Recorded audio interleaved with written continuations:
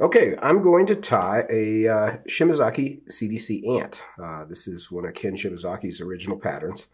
And I'm going to tie this one on a Tiemco 102Y, which is an odd sized hook. So it comes in, 13, 15, 17, 19 kind of thing. And I'm tying it today on a size 17. So really kind of think of that as a 16. Go one number down. These are supposed to fit in between sizes, and they kind of do. So it's also a black hook. It's got a barb on it. So for this little ant, it's going to fit in nicely. And I'm out of my normal realm of my nice black background because this black ant doesn't show up very well on it. So I'm wearing my, see if you can see that there, my Umpqua Feather Merchants hoodie that they gave me for free.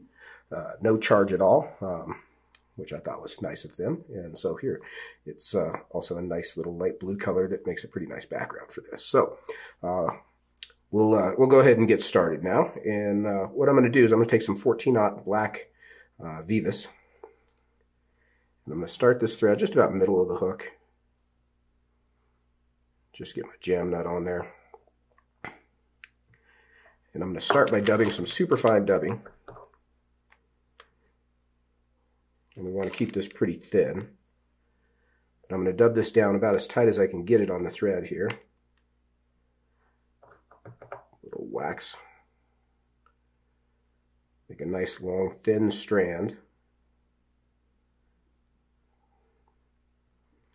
One of the cool things about this fly is this was one of the first flies that introduced CDC in the US. And again, for years I took great pride in being a young guy in the fly fishing industry, and now all of a sudden I'm an old guy in the fly fishing industry. So I guess that gives me the perspective from back in the day.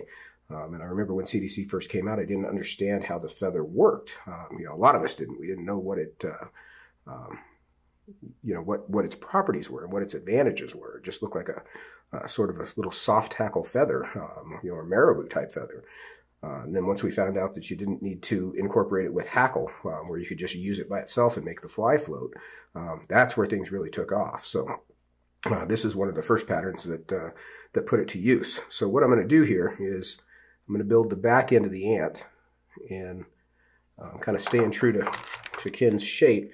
This is more of a kind of conventional taper, not what you'd think of as a kind of a big oval or a ball for an ant, kind of a long, abrupt taper. I'm actually going to put a little bit more dubbing on here for this, just to square this off a bit.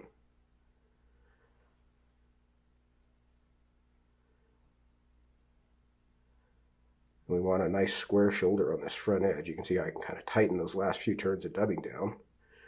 And then I'll end with bare thread on the hook. So you can see we've got, a pretty abrupt taper there. Some kind of little cootie in there. I don't know what that is.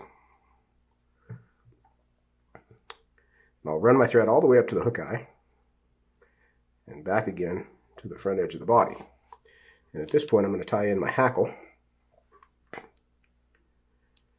I'm going to take a black, this is a saddle feather. I want to strip some of the base. And then on a fly like this, I like to strip a little bit more on the inside of the turn. So when I tie this feather in, I'm going to tie it in right up against here, the front edge of the body here. If I can get a hold of it. I come forward over that stem. I'll back my thread up. And the first, half turn or so is going to be bare stem. And that's going to allow that feather to stand up nice and straight. And I'm just going to get 2 or 3 turns. I'll tie that feather off. And I'll trim the excess out. Make sure you get that locked down good and tight. Now I'm going to come in and I'm just going to trim just a little notch out of the top. You don't have to trim this all the way off, just a little notch off the top of the fly. And that's going to clear the way for the wing. So the wing on this is going to be just natural CDC. Natural or like a dark dun. Natural CDC is getting hard to find these days, so dyed dark dun works pretty good, even medium dun. And I've cut the center out of that feather. Let me show you what I did there. Cut the tips out of those feathers. Got 2 of them because they're a little sparse. And I'm going to bundle these up. Let me get them up here where you can see them. bundle these up into a clump, like a little clump of hair. I'm going to take that and tie that in up here on top with a few turns, and I can kind of pull that down to length. About like so. And then I'll trim that butt end out. You know, if you've got anything extra long, I wouldn't actually say this is really too extra long, but if you did have some extra long ones, you could come in and just kind of trim them at random lengths. I sort of like that kind of ragged look that that's got right there.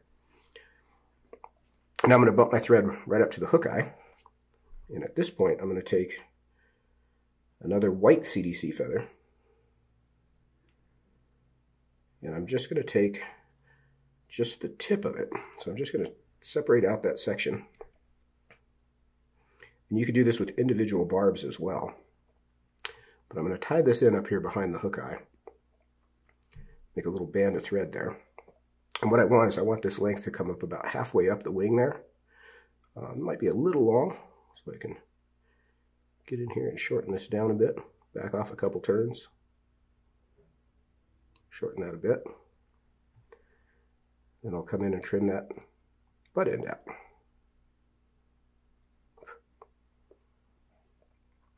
Now to finish this off, we're going to build the thorax, or the head, here with another little bit of superfine dubbing.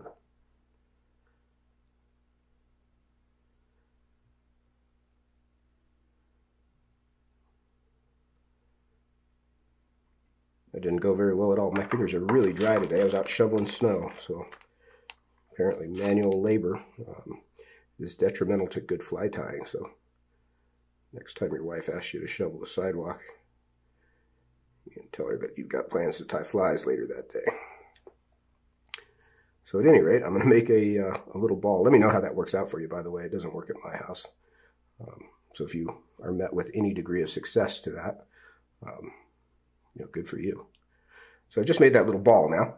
And now I'm going to sweep that white up over the top and bind it down here with a narrow little band of thread. And you can see that just leaves a short little stub up here on top. I've got one short fiber sticking out. We'll get rid of him.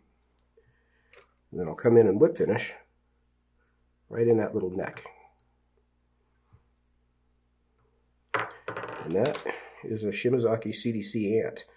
Kind of cool little fly, very simple, you know, and fairly groundbreaking for the day, you know, of incorporating the CDC as the wing. You know, this is a fly that I actually have fished a fair bit before, and I like to trim that hackle off on the bottom so that it lays flat. Generally, when you buy them, they are not.